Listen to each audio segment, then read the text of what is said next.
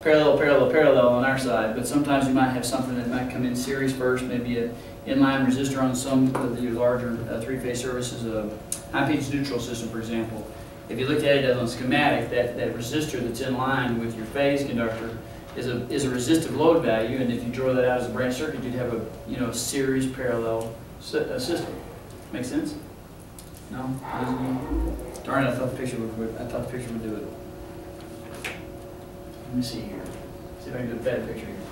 So if that is your service, there's your meter right here, and you have a breaker right here. And I were to come out here to a small motor that has a resistive heater in it, kind of keep the engine block go warm during the winter time. There's the other leg coming back without a resistor. And of course we have a resistor load here being the two windings. What I've got there is a series parallel circuit from the panel to the first thing that I hit, which is series, to the parallel, right? I'd call it series parallel. If I've got a production source on this side, though, that I've got series, series, series, and then I parallel these two together like this, series, series, and series. Now I'm going this direction, which is series parallel, right? Which is the same thing, but if you're looking at it traditionally, if you flip that over to this side and look at it on the same piece of paper as you normally would, you'd be looking at this over here on this side as parallel series, right? Does that make more sense? So in other words, since you're looking at it on the other side, it's the same wording, it's just the reverse of it. So it's, instead of being parallel series, which is the way you would think of it when you lay this out like that, these being your loads and working backwards, you would see that as a parallel series, but it's not a parallel series, it's a series parallel. Okay, if that confuses you, write down the word series parallel. That way, you know, if you have that question, you know what the answer is. That's easy, right? So the answer is series parallel. That's correct. That's really all that matters. The whole thing is series parallel. Absolutely. All right. Cost of electricity in given load is something that's been, it's not a very big category, but it's been out there here and there. I haven't heard from it in a while, so I don't know if it was a test bed question that's gone away now, but just in case you have it, it's a real easy formula. It's the watts times the hours times the rate divided by 1,000. Watts times your hours of use times your rate divided by 1,000. Okay? Now, if you have a time period given in there, for example, most of the time when we're talking about a load and a value in watts, we're talking about a point in time, right? And that point in time may be an hour's worth of usage, might be 2 hours worth, might be a day. But then I could ask you, if you know what the day is, how much does it cost for a year? Then I'm giving you another time element that I'm asking you, what's that dollar cost that you know of? Extrapolate it out for a number of weeks or months or years or whatever. So you can substitute right in here by the hours the rate, not I don't want to use the word rate, just a time period.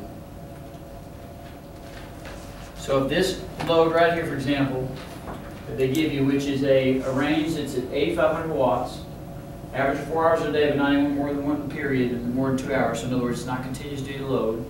And then it is per day that we're looking at that. So when I put it down here in the standard formula, that this is an 8,500 watt, 4 hours a day, I'm doing 8,500. Is that mine? I don't even know what's trying to do. Okay, 8,500 times 4 hours a day, but they're asking me, what is it for an entire year? So that year is the second time component that I'm talking about inserting here, which is going to be 365, right? Times whatever the rate is. Now, the only other thing to keep in mind is if they give you the rate like that, that's expressed in hundreds. 11.2 cents is a hundredths unit, but it's actually in whole numbers. To convert that to a mathematical number, you want to put it the same way you'd write it down on your bank ledger. Because 11.2 cents would be 0.112 as a real number, right? That means you got 11 cents in your pocket and maybe almost a quarter of another one. So it times 0.112, even though we usually express it in 11.2 cents like that. So if you don't have the word cent behind it to use it mathematically, convert it to a decimal. So what would that animal cost then for the entire year? At Oxygen Energy's rate of 11.2 cents, which is actually a pretty low rate. Pretty cheap. That's, yeah. For Las Vegas. Yeah. Well, it's really not, they're probably actually, on the residential side, they're probably closer to about 13 cents or 14.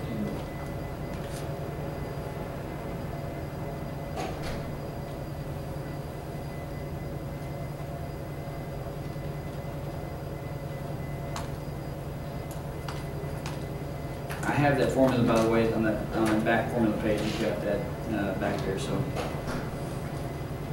that's one that they don't give you. So if you can't remember that one, you're going to want to write it down in your book somewhere. And you know, anything that's not attached to chapter 8, excuse me, chapter 9, table 8, or anything not directly related to chapter 9 or chapter 8 or 7 or something of that nature, I put those notes in the back, probably on page 815 or 8. I know on page 820 or 810, one of those two, there's a good spot back here. Let's see here. I think it's 820. I mean, you can put it wherever you want. It's just being able to remember where it's at. Really is what my point is. So if you look on the, I don't put anything on 815 because I got a spot. I've got something reserved for that one. But 820's got a nice blank spot. So you got 710, 720, and 820. Those three numbers, those three pages. 710 being the stuff that we're going to reserve for some other formulas and whatnot here in a minute. 720 being where you just put all your voltage drop stuff. And 820 is an easy number to remember, and it's also a page that's similar to where you put stuff like this right here on there, so you can pull it out there, you know, in those. You could also, some of that stuff that I've got for you on that page 41, I tell you to put it on page 710, but you can put some of that back here if you'd like, maybe your own blog stuff. It's kind of the same deal. Okay. But the formula is W times H, so we've got 8,500. Times 4, which is my time period, and 365 days a year, times 0.112 divided by 1,000. What do you get on the top line? Big number, I'm sure, 8,500. Times, let's see, 4 times 365 times 0.112 divided by 1,000. About $1,300 bucks, $1,389.92 a year. 89 was it? Yeah. So $1,389.92 a year to run a probably range or something like that. Yes, what it is, range and manufactured 3,500 watts. And if you put it on too small of a wire, over the course of about 5 years, it will cost you additional about 15 to 2 grand. If you run it at the wire size, it's the minimum number that the code allows us to do. This additional cost load for about 3 years. In 5 years, it's right at 5 grand, $1,000 a year. Move it one step up, and you'll shed about 80% of that value. And then you raise it beyond that, you don't get much return for your money. So, but if one wire size on a range load and one wire size up on like your water heater, things that run a lot, will save you more money than you'd ever have any clue on. And it all has to do with this right here, which you can turn around and use this formula just like this with a WAV, and that in terms of the VAR, and before you know it, you can start figuring out what an individual load costs on a wire size difference. Okay, there's some example questions. We're not worried about that, and that is it for that. All right, last thing I want to do before we get too much further, I want to talk about the index real quick. You guys turn back to your book. Tell you what, I'll give you a test question, and you tell me kind of how you would answer it. This one down at the bottom is that one that we just did a minute ago on the voltage drop. That's almost word for word off the exam. So this is word for word. That's word for word. That's word for word. So I mean, everything on here is kind of. We worked this one. We worked that one. And if y'all want to jot those down later, you can. We worked this one already. So we just got those two right there, and we'll work that here in a minute. So it's really just that one. But if I gave you a question, let's see here. I just lost my question in my head. All right, we'll just do that top one there. Minimum number of branch circuits is the other last kind of thing that we're going to cover that is non-code specific.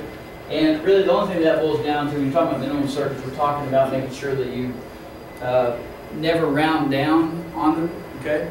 So in the case of the one that's at the top there, and you've got the same one in your textbook, but it's a 7,200 VA value total on lighting load. So they're saying that if you take palatable lights, you've got 7,200 VA worth of output on those lights, commercial lighting. And they're telling you that that's continuous duty. The breakers that we're using is a 15 amp circuit, and the voltage is at 277 volts. Now, before I get too much further than that, how many of y'all have heard the kind of the rule of thumb is that you don't want to put more than 16 amps on a 20 amp breaker? right? A lot, right? It's all pretty common. You heard you guys say that before? It states on the plans usually when I'm doing stuff. Yeah, too. now on specs, sometimes they'll do that, absolutely. Is it a code rule? You sure? Every time across the board? All 20 amp breakers? There you go, that's exactly right. Well, if you're talking about a breaker, right? And of course there's another rule that's a fashion plays blind. So